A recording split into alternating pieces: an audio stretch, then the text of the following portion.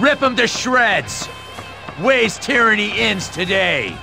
Well, it's been a bit since the last Warriors review, hasn't it? Mostly because they all flopped, and the review I did of every Samurai Warriors I worked so hard on to make, which took almost a whole year to pull off, that was also over 3 hours long, completely flopped as well. So I wasn't exactly in the mood to touch another Warriors game. Absurd. But with the upcoming release of what looks to be one of the worst Warriors games in the entire series history, that is Dynasty Warriors Origins, I figured I might as well get the rest of the series over with so I can say I reviewed every Dynasty Warriors game before January of next year. But my ideal has no place for doubt. So today, we'll finally tackle Dynasty Warriors 5, a game I've always hated and tried to get into multiple times throughout my life, but I just couldn't. Well, today, I'm forcing myself once again to play this game and see if I can find anything positive to say about it. As a longtime fan of these games, since I was a kid, it's getting harder and harder to enjoy anything of this series as it continues down the wrong path. I fear DWO, but enough about what could possibly be the worst Dynasty Warriors game ever made that somehow topped DW9. For now, let's focus on our efforts onto DW5, another terrible game in the long-running series. The time is now.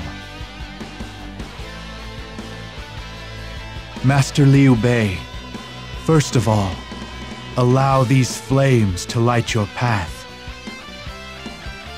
The road ahead will be long, but the destination is certain. Every Dynasty Warriors game comes with new characters since the second game. Some entries give us more than others. DW4 was disappointing in only adding in 3 in comparison to DW2 with 14 and DW3 adding 13. So what do we get in DW5? Well, we have a whopping 6, and they all suck. The honor of my family's name, smeared in the mud. In later games, they get more fleshed out. In fact, I'd say in DW7, these newcomers are great. I enjoyed Shinkai, Tao Pi, and Lin Tong. The rivalry friendship between Lin Tong and Gan Ning is great. Shinkai being serious and devoted to her job to protect and train Liu Shan, and is the daughter of Zhang Fei. She definitely took after her father in DW7, but here, she's just voiced by one of the Xiao sisters, and it's nails on a chalkboard. You can't take her seriously at all. I am Shinkai. My father is none other than Zhang Fei. Although this is my first battle, my father and the others have been fighting for quite some time. Shut up. Tao Pi is okay. I'd say he's the best of the newcomers.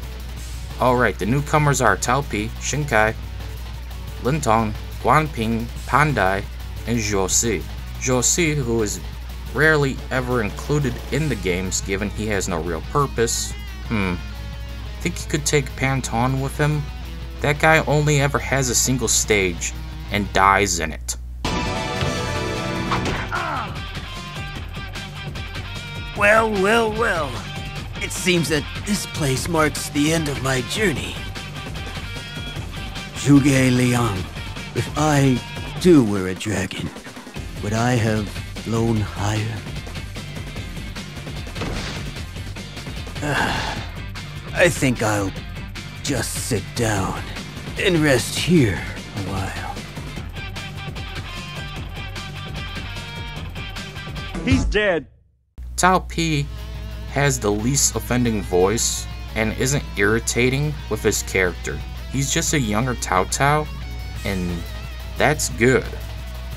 He's also quite aware of Sima Yi's deception, and the dynamic between the two is great. Too bad they fucked up Sima Yi's voice. More on that later. I'm not sure I understand you.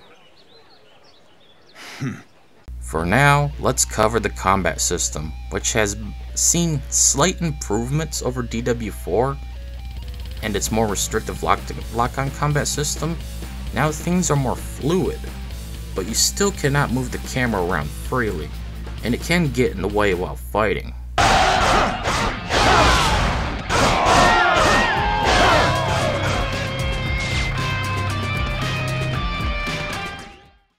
Honestly, not much has changed with the combat. There's still that classic clunkiness to it, given this is the classic era of Warriors games. It's just slightly better than DW4.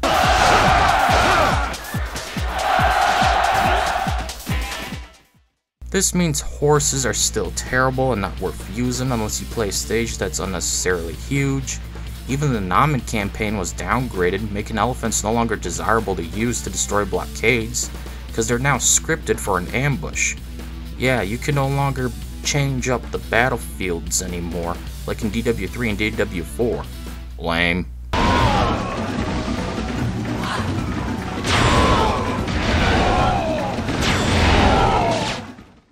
The bow itself is still a pain to use and not worth it either. You can never target what you want and will always aim for and hit worthless soldiers instead of the mounted officers or any archers on towers.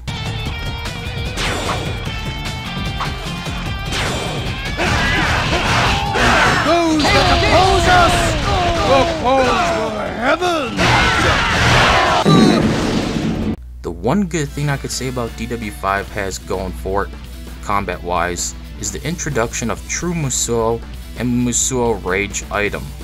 This rage will give you armor and increased attack, allowing you for a true Musou attack as well. Hit me with everything you got! Not punished. Brainless fools! You think I'll just roll over and die?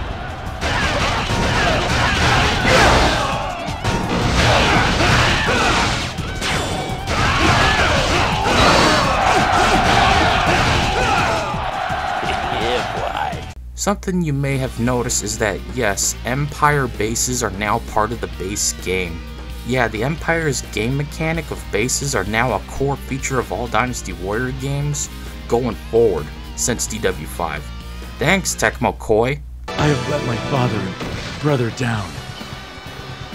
So you now have to run around and take out all the bases around the battlefield, otherwise the enemy gets an advantage. But you never do, and you cannot capture most of them. Instead, you just clear them out till the enemy comes back and reclaims the empty base.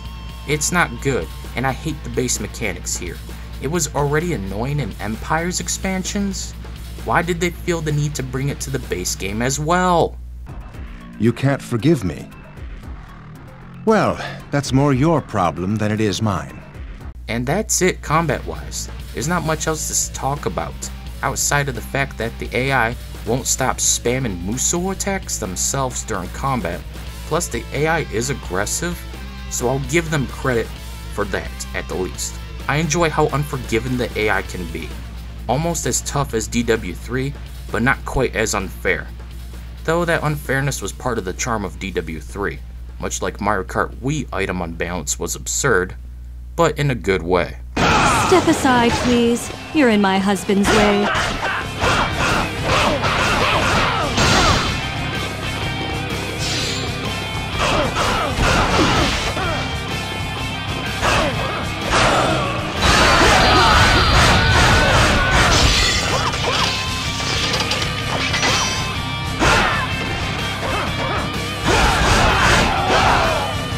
Finish them off!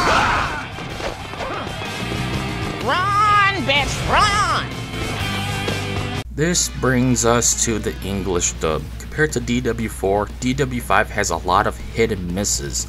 I mean, they fixed Zhang He. I'll show him. I think it's time I paid them a visit. Don't you? Ah, yes. Go forth, Zhang He. Yes, my lord. But in turn, they ruined Jian Wei and Sima Yi as prime examples. On top of Sun Jian, as we all know, the best Sun Jian was Steve motherfucking Blum. He has good eyes, that one. Some voices fit their designated characters, while others do not. On top of that, some are just reading the scripts instead of putting effort into it.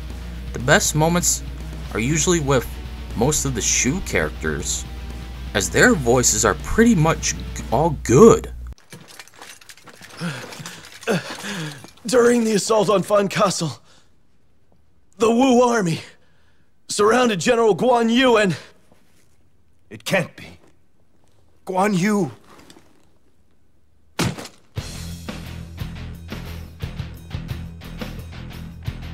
Bring me my sword at once.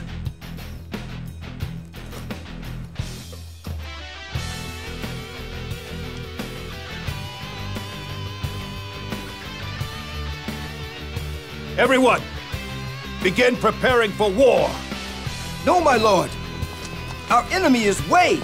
It would not be just to attack Defeat Wu. Wei, and Wu will have no choice other than to surrender. Please reconsider. None of that matters to me now. Neither of you understand my pain. I must do it. For the death of my brother. Who must pay? Of course, not everyone is perfect, as they screw up the introduction of Shinkai by giving her the most annoying female English anime dub voice I ever heard. Like, Jesus fucking Christ! Not you. You're gonna be okay? Now don't be getting yourself hurt or nothing. I'll be fine. You're the one that better watch out. Come to either your father or me if it gets too dangerous. Okay. Alright then, let's go. Alright, on to the story mode, or Musou mode, if you will. I mean, good lord, what were they thinking? They took the kingdom storytelling of old and removed it in favor of individual story modes, which on paper sounds fine. To remember, this means you'll play all 40 officers of Wei, Shu, and Wu. Fuck that. Indeed. This also doesn't really fix the issue of repeated battles. You'll still play the same Chur B, Hulao Gate, Yellow Turban Rebellion, Hefei, and more. So why did they do this? Just keep it kingdom based, and before every battle, we can swap our officers for another, just like in DW4. Just talk about a downgrade. Who are you? I won't forgive such rude words. Speaking of downgrades, they made each character have only 5 random stages. Yeah, you only get 5 stages with that character, and you don't know what they will have till you play through the entire selection. But of course, you can expect repeats, so again, why the individual story modes? Very well. On this third visit, allow me to receive you. From what I've experienced, you only get a story mode for Wei, Shu, and Wu officers, and since it's only a small selection of battles, get used to repeats on both sides. I played the same battle of Chur B with no differences whatsoever with both Tao Pi and Su Xuan. I also did the same battle of Hefei Castle with both characters. I wasn't having fun replaying the same battles with no differences between several officers. If you're going to do individual stories, you need to add unique encounters, cutscenes, and dialogue for each one that plays in said battles. This way, there's an incentive to play in every story. But no, that's asking for too much from Omega Force. You coward! All storytelling, for the most part, is visual novel style. Yep, they just had to downgrade the storytelling to mostly visual novel narration by the character themselves. Land of Ji, I joined Yuan Shao's army so that I could serve in the campaign against the Yellow... It's lazy and boring, so after a few of these, I just started skipping them so I could get to the gameplay. Rarely was there a single cinematic, whether in-game or pre-rendered. Come on, Omega Force, why are you so lazy? If you're making a sequel, you need to improve upon the last entry, not downgrade things, making one question why they ever bothered with this entry in the first place. Yeah! Lubu, don't let them near me! Free mode returns, so you can play all the stages in the game with any character you want. The con is while all stages are available at first, you cannot play both sides of the battle. You can only play one, and this is where the certain characters who have no story can be played. Mostly the other faction characters who were kicked in the balls going forward in with the series. So this is what death feels like. Challenge mode is a part of this game where you can play a humongous amount of modes to challenge yourself. All 4 of them! So what are these modes and what are they like? 3 out of 4 of them fucking suck, so why not go over them, huh? Aha, he's kidding. Popcorn? The first mode of challenge mode is Bridge Melee. Yep, the one mode I absolutely hated in other games is back and it sucks even more. So, then the rest. This combat system doesn't play well with this concept. But anyways, your goal is to knock people off of the platforms. You cannot kill them, so you have to hit them non-stop till they fall off. But of course, you're more likely to fall off with them once you do. Game over.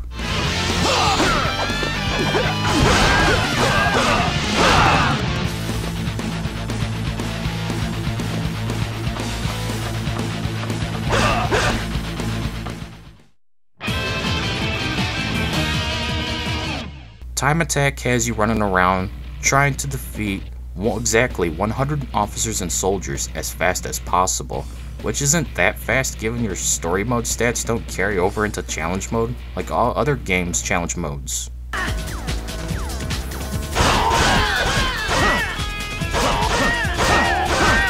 You just run around slowly and kill all the people in the map and that's it.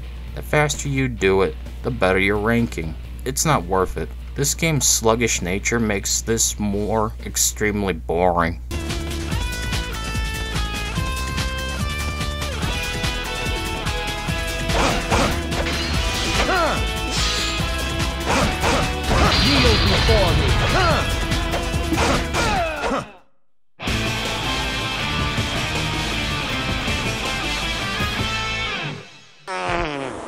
Sudden Death was the most unique and challenging mode of the game. The concept is you knocking out everyone with a single hit, but in turn, they could do the same thing to you.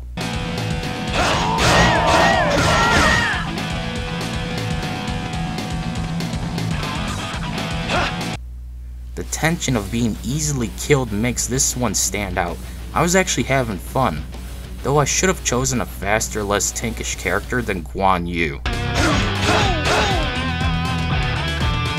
Enemies keep spawning into the force, soldiers in large groups and officers patrolling around seeking you out. This was neat. The difficulty itself will increase over time too, with archers and sorcerers appearing eventually.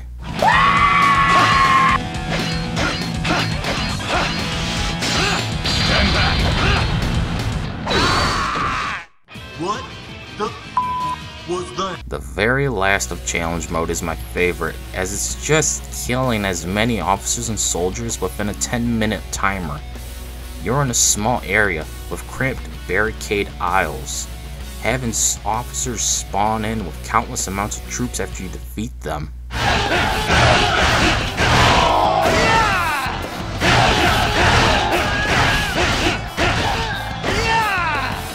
Though the AI can be questionable as it just wanted to run around the area most of the time, not giving me any opportunity to hit them unless I triggered an officer's aggression.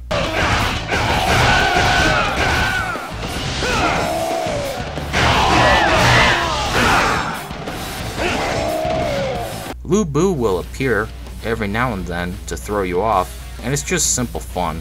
It takes what Dynasty Warriors does best and just lets you go hog wild for 10 minutes straight.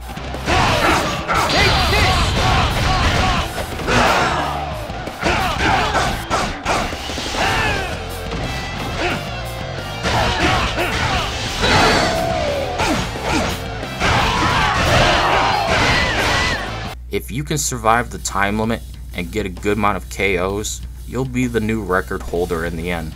By default, the record is a measly 1000 KOs, which isn't that hard to break here. There's just so many enemies to ensure you'll break that record in no time.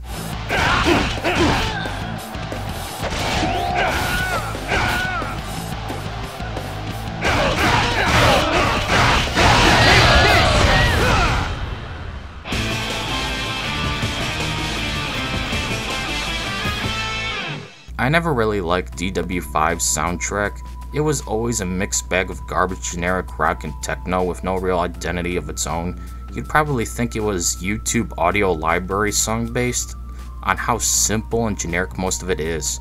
I'd rather just not even bother showcasing the music because it's that bad.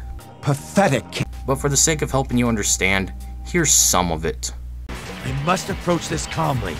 Time to retreat.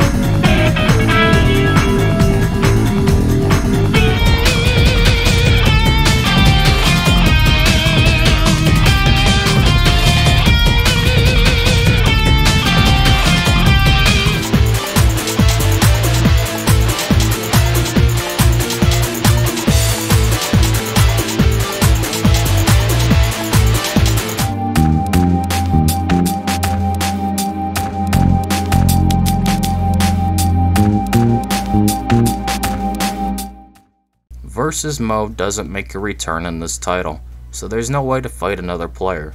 For those of you, few out there who actually cared for it in the older games of DW3 and DW4. Just something worth mentioning. Let's move on. Pongai, let's win the day, and then drink until morning. Whatever you say. That sounds mighty good to me.